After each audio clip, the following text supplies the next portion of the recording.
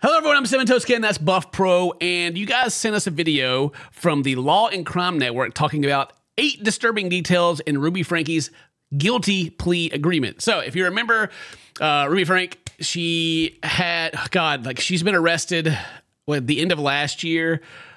She used to have a YouTube channel, 8 Passengers, and then started working with another person. God, I can't remember all the details anymore, but ultimately her kids escaped and were being abused. There's a big rabbit hole to go down with all this of like weird things like the old videos and like the oldest daughter trying to like get something done to the mom and everything. But anyway, they got her, they arrested her when the 2 of the kids escaped out the window and went and got help from a neighbor.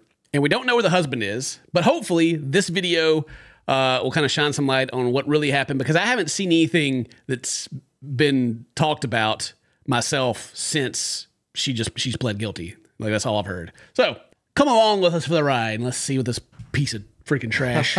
So she got herself a plea deal, I guess. With my deepest regret and sorrow for my family and my children, guilty. Her plea agreement goes into detail about what she did to her kids, and it is horrifying. So I guess we'll go with the plea deal, hopefully. Also, what does this mean for a potential sentence? We break it all down for you now. Welcome to Sidebar. But you know they're trying to cry like Big Ed does, like blinking real hard and everything. Yeah, trying to bring it on like quick. Eve is responsible for making her lunches in the morning, and she actually told me she did pack a lunch. So the natural outcome is she's just going to need to be hungry. That's a very old controversial video from them right there of how like her kid went to school without a lunch and was hungry, and the teachers called the mom and she's like, tough titties. Ruby ended up partnering up with a woman named Jody Hildebrandt, who was offering these That's life who it is. coaching. Jody Hildebrandt is who she became partnered with, and who I've seen different things of them, like even trying to put all the blame on Jody about how like all this crazy stuff happened, but the weird stuff that they talk about even predated their relationship, so whatever. But in August, she and Hildebrandt were each arrested and each charged with 6 counts of aggravated child abuse of Franke's 2 young children who were... Yeah. Both of them got arrested. That's right. What was aggravated child abuse? Aggravated. I'm just kind of going through like just a quick Google search. It looks like that's when there's actual physical harm. Yeah. And by the way, Kevin ended up filing for divorce from Ruby.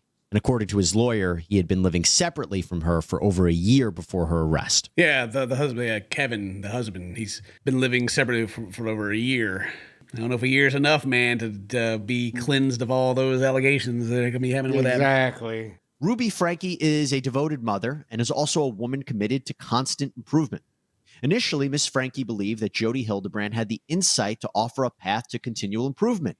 Miss Hildebrandt took advantage of this quest and twisted it into something heinous. Yeah, okay. So yeah, this is what I was talking about. It's like Wow. they're blaming it on, how dare Hildebrandt make her crazier than she already was. They're her kids. Exactly. Oh god, this whole thing just makes me so mad. And she's God, it's like I understand what they're doing on a legal aspect of like, it's her fault, you know, give me a less sentence, because each count of the abuse is like 15 years or something they said in this. And like she did it all, and I'm sure she's over there like Hildebrandt's like, nah, it was her. Yeah, okay. I was trying to talk sense into her. She pled guilty to 4 of the 6 charges, 4 counts of aggravated child abuse. She pled guilty to 4 out of the 6. Oof. So they had like maybe not enough proof to prove that she did the other 2 or something. And these counts were about abuse of both of the kids, where the physical injuries resulted in starvation or malnutrition that jeopardized the child's life. Now, I wonder if, since this was a plea deal, the prosecution just agreed to drop something. They even talk about the 911, how they're like emaciated or whatever, like they're hungry, you know, that they're skinny, and it's like they're dropping those. Yeah, like, well, okay. Throw the whole book at her. Okay, so it starts. From approximately May 22nd, 2023 until August 30th, 2023. So now we have a date range. 3 months of this abuse. In Washington County, Utah, the defendant, Ruby Franke, intentionally or knowingly inflicted and allowed another adult to inflict serious physical injuries upon her children. All right, so she's admitting this. She's like, I did this. And we got dates too. So like I said, the channel got shut down a long time ago because people are like, this is freaking weird stuff, and the YouTube shut it down or whatever. But then like the charges, they're putting dates on that, which, you know, I'm sure anybody that's like kept up with this and went down the rabbit hole is like screaming at the sky right now, like, it's been going on longer than this. But that's just what they have proof of, and so just gonna take what you can get, I guess. And I'm sure because they put dates on this, that's how the husband was able to get off. Yeah, that's exactly what I was gonna say next. Is that's why he was like, a year ago I was gone. I was not there. I was definitely not in the house at all. I left my children with that lady that I had to get away from. Right. You know, what a great dad. And count 1 is aggravated child abuse of RF, her 11, 12-year-old son. And it's about physical injury that includes physical torture. This is what it says. Whoa. Count 1. Torture? He was forced to stand in the direct sunlight for several days. These actions resulted in repeated and serious sunburns. Man. RF was denied adequate water for several of the This days keeps he was going. required to remain in the summer heat, and he was punished when he secretly consumed water. Jesus Christ, dude. What a freaking monster. Wow. And she's saying, yeah, I did that. Like, oh my God, dude. Jeez, both of them need to pay for if Hildebrandt was there too, get her too. Like, this is crazy, man. I feel so bad for these kids. In addition, after RF attempted to run away in July, his hands and feet were regularly bound. Binding included being tied to the defendant and to weights. Jeez, so he tried to get away and they tied him up? Oh my God. At times, with RF lying on his stomach, ropes were used to tie the 2 sets of handcuffs together so that his arms and lower legs were lifted off the ground. The bindings resulted It just keeps going. My God. It goes on to say, again, all part of count 1. This is all part of count 1, Dane. This is all That's part insane. of one count. This is insane, dude. Throw her in the trash. Jesus. Bro,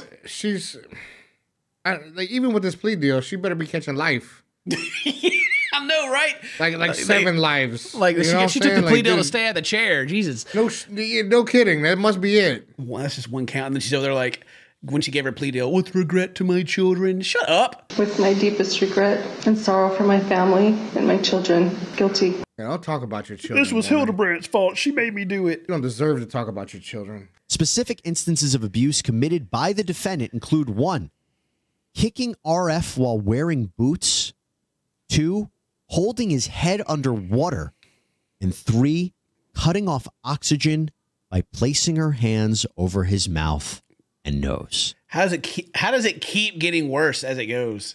Like, I don't know, but I hope she catches all of this in jail. I hope she catches all. I hope everybody in jail hears about what she did and they do this back to her. This is insane, dude. Golly, all right. Poor kids, man. I'm not going to lie to you. That is actually worse than what I thought we were dealing with. I didn't know any of that. I don't think. Yeah, any so of- I'm like, this is like, I heard that, they Way got out worse. and they were like, they were like tied up and stuff. I didn't know it was that bad. Like, I mean, it was already bad enough just with like what little we knew about it. But then like the actual official Right. charge is just like, good. That's insane, dude. All right, count 2. Here we go. The defendant and another adult, presumably Jody, regularly sought to indoctrinate RF and convince him that he was evil and possessed, Oh, no. and that the punishments were necessary to repent. No. He was also God. told that everything that was being done to him were acts of love. Wow. Actual psychopaths. Oh, my God, dude. Yeah. We're doing this because we love you. You're possessed. This is your fault. All right. This was the 3rd count that Ruby is pleading guilty to, but this was actually count 5 in the original information. And this is about the abuse of EF, Ruby's then 9-year-old daughter. And this is injury resulting in emotional harm. All right, count 3. So that was the son. This is the daughter. It's probably gonna be the same thing. She denied food and water abuse. She was repeatedly told she was evil and possessed, and punishments were necessary for her to be obedient and for her to repent. Yeah. Wow. Let's go to the 4th count. Again, this is the last count that Ruby Franke pled guilty to. This is actually number 6 in the original information. So they had her out there in the heat, making her go barefoot and making her run. She was examined August 30th. These wounds were apparently scabs, blisters. Oh, man. So as part of this deal, Ruby Franke agrees to give up her constitutional rights. Her rights to a jury trial, to call witnesses. So we're getting into like what happens from the plea deal. Like she said, that she went up in front of everyone and said, I did this stuff. I am guilty. Dane, I don't know. I'm prepared to be extremely disappointed with what she got this plea deal. You think they saved her life? You think they did?